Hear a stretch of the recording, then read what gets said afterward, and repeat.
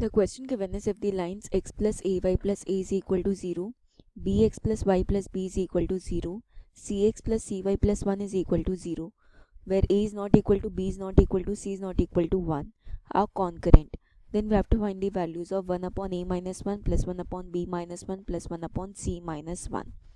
अगर हमारे पास कोई लाइंस होती हैं p1x plus q1y plus r1 is equal to 0, p2x plus q2y plus r2 is equal to 0, p3x plus q3y plus r3 is equal to 0.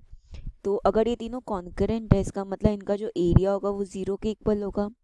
That means mod of half determinant formed by p1 q1 r1, p2 q2 r2, p3 q3 r3 ये 0 के equal आएगा. That means determinant of p1 q1 r1, p2 q2 r2, p3 q3 r3 ये आ गया 0 के equal. यहाँ पे जो हमें लाइंस गिवन है they are x plus ay plus a is equal to 0, bx plus y plus b is equal to 0, and third line is cx plus cy plus 1 is equal to 0. ठीक है, तो इनका अगर determinant 0 करते that is determinant of 1a b1b c1 is equal to 0.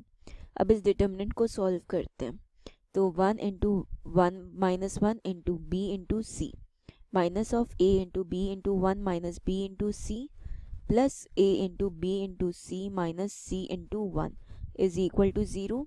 That is 1 into 1 minus bc minus a into b minus of bc plus a into bc minus of c is equal to 0. तो ये हो जाएगा 1 minus bc minus ab plus abc plus abc minus ac is equal to 0. ये आ गया. That means ये हो जाएगा 2abc minus bc minus ab minus ac plus 1 is equal to 0. तो इसको हम ऐसे लिख सकते हैं abc minus bc plus abc minus of ab plus 1 minus of ac is equal to 0. यहाँ से अगर हम abc कॉमन ले लें तो ये हो जाएगा a माइनस 1 प्लस यहाँ से अगर हम ए बी कॉमन ले लें तो ये हो जाएगा c minus 1 is equal to A C minus 1. यह आएगा that is b into A C minus C plus b into A C minus of a is equal to A C minus 1 आ रहा है.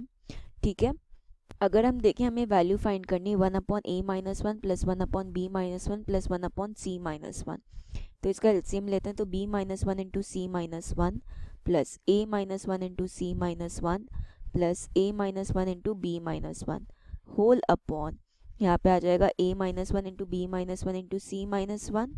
That is B C minus C minus B plus 1 plus A C minus A minus C plus 1 plus A B minus B plus 1 whole upon यहाँ पे आ जाएगा A B minus B plus 1 into C minus 1. That is यहाँ पे आएगा A B plus B C plus A C minus 2 common लेते हैं तो a plus B plus C plus 3 whole upon यहाँ पे हो जाएगा A B C minus B C plus C minus of A B plus B minus 1. अगर हम यहाँ पर देखते हैं तो यहाँ से अगर हम देखें हमारे B C plus A B plus ए सी इसकी वैल्यू होगी 2abc प्लस 1 के equal and bc plus A B plus A C minus 1 की वैल्यू होगी 2abc के इक्वल. ठीक है, तो यहाँ पे हमारे पास आएगा A B plus B C plus ए सी ये हो गया हमारे पास इक्वल टू 2abc प्लस 1. तो ये हो जाएगा 2abc plus 1 minus 2 into A plus B plus C plus 3 whole upon A B C minus of A C plus B C plus A B plus A plus B plus C minus 1.